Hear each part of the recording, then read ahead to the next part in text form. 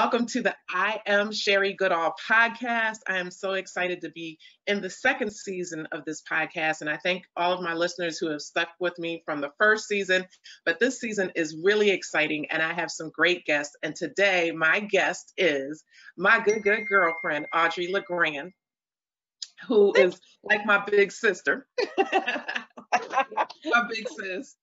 Well, And thank you, Sherri. I appreciate that. yes, and so I want to take a second, Archie. Why don't you tell people a little bit about what gets you out of the bed in the mornings? Like, what are you excited about these days?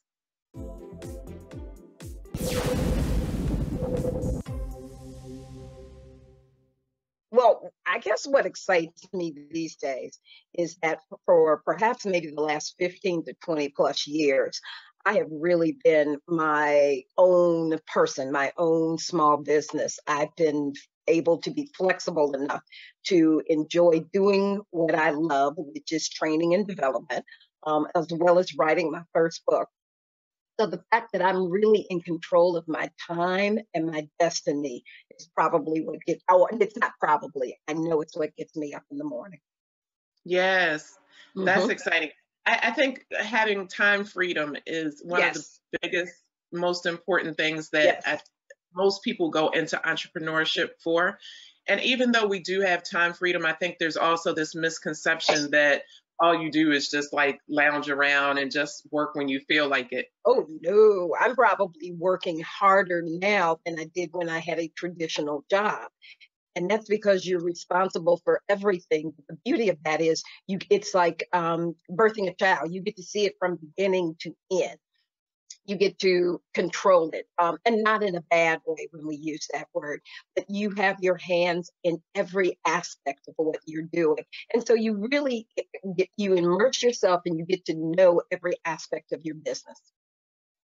So give us a little bit of the backstory about your origin. Like what is your business? How did you get into it? Okay, so my business is a human resources consulting firm. We work with small to medium sized businesses to make sure that they get the right people in the right job for the right amount of money each time. I also work with individuals and help them as a career coach to find what direction they want to head in and put together a career map that will eventually get them there over time. So that's, in a nutshell, that's what my business does. Yeah, so how did you get into doing this on your own? Like what brought you to self-employment? Sure. Well, let's take a step back from what I just explained. My background is human resources, about 25 years plus in HR. And the one thing that I noticed as I moved through my HR career is people would always consistently come in and complain about their jobs, but they never seemed to do anything about it. It's almost as if they were transfixed and didn't know what the next step was, or they thought this job they had was the only job they could go after. And so I watched people just year after year become more miserable and more miserable and more miserable. And I kept thinking to myself, why don't they do something? Why don't they change something in their lives? And then it dawned on me, they really don't know what the next step is. They don't have control over their career. And so that kind of set me on the mission of how do I show people in a very easy step by step method how you take control of your career and how you propel yourself forward. And so that actually led me, after a lot of soul searching and a lot of research as well, to actually write my first book, which is entitled How to Get Out of Job Jail 8 Ways to Have the Career You've Always Wanted, which, of course, there is a copy of right there for you. Yeah. But that allowed me to say to an individual, if you take these steps, at least you've got movement towards the direction you want to go. It amazes me, Sherri. According to the US Department of Labor, 85% of all working adults actually hate their job. And hate is a strong emotion, it's a strong word. They I didn't don't say know they which is more dislike. shocking, the 85% or the word hate. I mean, wow, Right. 85%. 85% hate. I'll repeat it, 85% hate. That means it's not a dislike, it's not a disgruntlement. They hate it. which begs the question of why are you getting up every morning going to that particular job? Your life is literally exasperating away in front of you because you can't make a decision to go do something else. And so what I believe what I've done is taken literally the word career, and every letter stands for something that you've got to master and do in order to take you to the next level. And so I tell people if they simply start, it's amazing when you ask the simple question, if you were not here today at this job, what would you be doing? They have Yeah. no answer. They have no answer. Yes. Or let's rephrase that. If you could only do one or maybe two things from now to the end of time, what would you be doing? And they Mm-hmm. have no answer because they have no direction for their career. Everybody says the same thing. I have to work because I need money. True. Unless you are independently wealthy, I get it. But all jobs pay money of some sort. Otherwise, it's volunteer work. Okay. So you Right. can get this money other places. What makes you come to this job? What makes you continue coming to this job? And how do we get you to move from A to B? Now, they'll give me all sorts of excuses. Well, I've got kids in college, or I've got kids that need this, and I've got a house, I've got car notes, I've got bills. We all fundamentally have the same things. It's just about taking control of your career. And so we start with the basics. Answer the question, what do you want to do with the rest of your career? Where do you see yourself going? Where's your passion? Where's your interest? What motivates you? What gets you up out of bed, which was your opening question to me? What are you interested in doing? What do you see yourself doing? And once we get a handle on that, then we can actually put together a career map that leads them in that direction. And I've had to really oversimplify it for some people because that seems overwhelming, putting the career map together and moving from the comfort of the job that I have perhaps to the unknown. Once we get the map together, I tell people if you just do one thing per day towards your goal, you will get there. But if you don't do anything at all, you're going nowhere. We will have this same conversation next year, and I'll be like, and what's changed? So, with that being said, how do you help people through the work that you do in your book? What are you doing that helps people to get over that, get that 85% out of that hate job? Right. Lower that 85% curve. Well, we Yes. start by identifying what are you passionate about? Where are your interests? What do you see yourself doing? And once we've identified that, then we can talk about the necessary steps to get you there. And that's what I keep emphasizing. They are steps. They're not leaps. They're not bounds. They are simply baby steps if need be. And lots of times when people discover what they are passionate about, it means they've got to go back to school perhaps, or they have to be recertified to do something. One of those steps is simply picking up the phone or emailing the college that you want to go to find out when does the next term start? Where do I need to start to recertify myself for the direction that I want to go in? So we're just talking about creating the map and working the steps. And then checking in. My role as your coach is to check in with you to make sure you are doing the steps because you have to be held accountable. So, what are some of the tools and I guess practices that you use to help people through this? Well, first of all, it amazes me the number of working adults who do not have what I call a walking resume. You need a walking resume. If the company tells you to go out the door today or you choose to leave tomorrow, you need a resume that can walk with you out the door. After you've made the decision to leave or to be asked to leave, it's not the time for you to be emotionally invested in putting your resume together. So those kinds of things need to be done while you are working. So we have to start at the basics. Is your resume together? And I have to be honest with you, for what I see for most resumes, they're nowhere near close to being put together, ready for someone to go and actually find employment. So we start with the basics. Is the resume together? And how long of a process is that going to take? And I tell people in the meantime, think about your communication skills, because it's very critical, not only in this particular market, that you speak well, but you must write well, because so much of what we do is now on a digital platform, which means your words are going to be out there forever. So we have to look at your communication. We have to look at that resume. In terms of looking at the resume, we've got to look at what skills and abilities you have. What I see a lot that's happening on resumes these days, people are just dumping your job description onto their resume. That's not what you put on a resume. What you put on a resume are what you have accomplished or what you actually did for the company. And there's a difference from what your job description talks about what you're responsible for. The resume talks about what you actually accomplished. So That's a great point.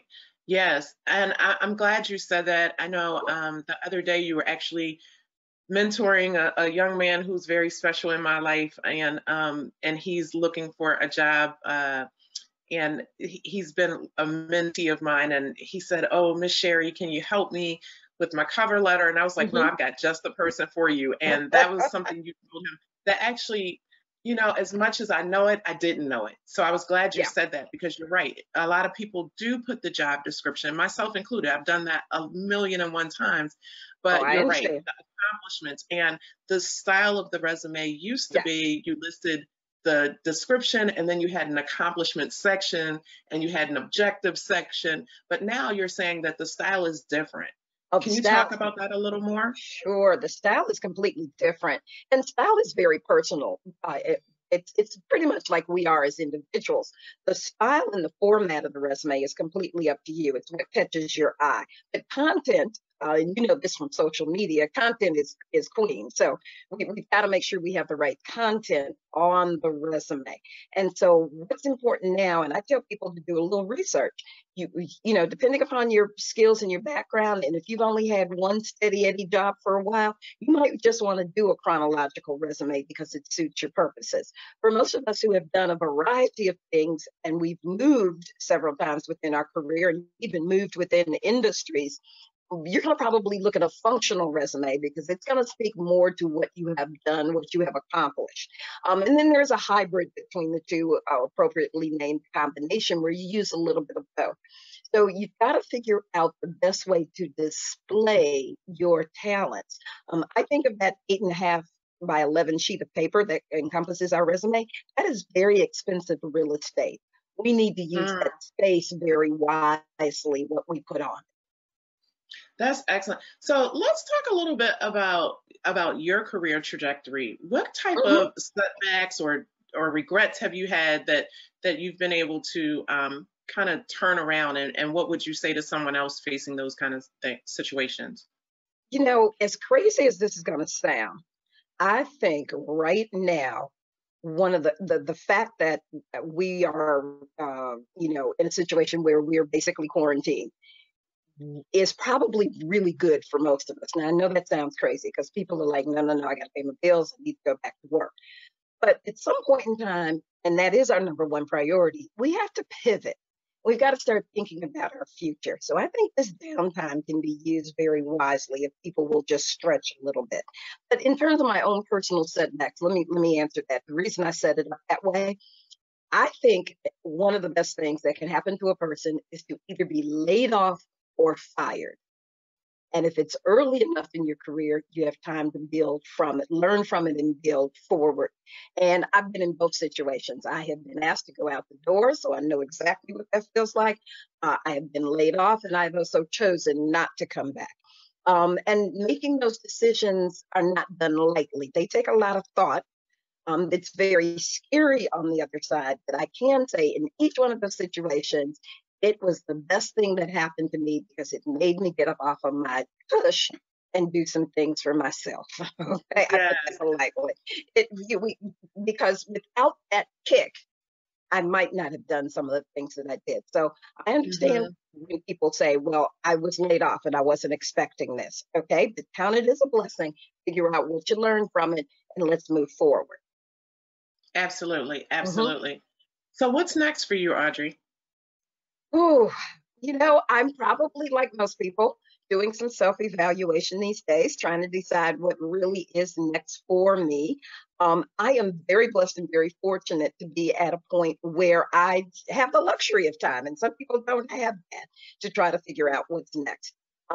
As you and I know, we men as trainers, so I absolutely thoroughly love training and staff development. I also enjoy coaching individuals as well. What I haven't talked about is the work that I do with small to medium-sized companies who perhaps don't have an HR department, and helping them actually put in place everything that they need. Such as their policies, their procedures. I try to leave them at a point where the full job description for an HR person is already there. All we have to do is go find the right person for them. And it's often a question of my clients, well, why don't you stay? Because I'm not looking for a traditional 9 to 5. So we got to put somebody in that spot where this is their opportunity to shine. Yes.